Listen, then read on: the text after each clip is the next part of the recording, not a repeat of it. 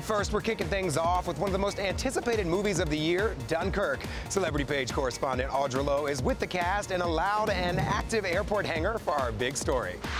I know. Get down. What?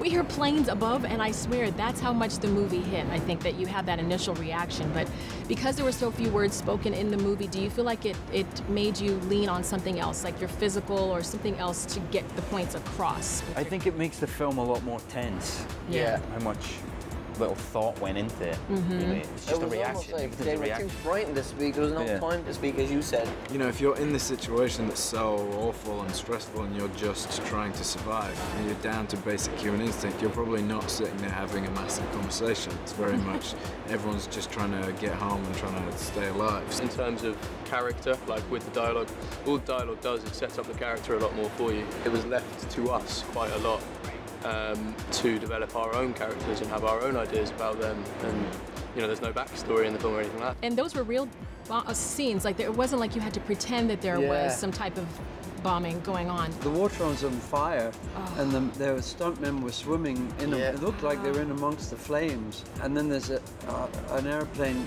you know, crashing into a boat. Yeah, it was all very intense. I think I found it a lot more emotional than I thought I was going to. I think Chris has this amazing way of telling a story obviously set in a war in such a different way where it's so intimate. There's a lot of Oscar buzz surrounding the movie. When, I'm not going to say if, but when you win it, who is going to accept and do the speech out of the three of you guys? I'd say one word, I'd get out there and like the 1 minute One speech. word. You know, That's it, right? Yeah. I'm so proud of you guys. Congratulations. Thanks for talking to us, too. Thanks a lot.